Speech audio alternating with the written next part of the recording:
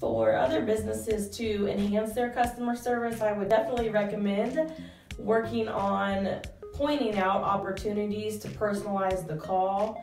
It's very easy for us to say, oh no, I'm sorry, I apologize for that. But what we want the representatives to do is key into the specific things that the customer does.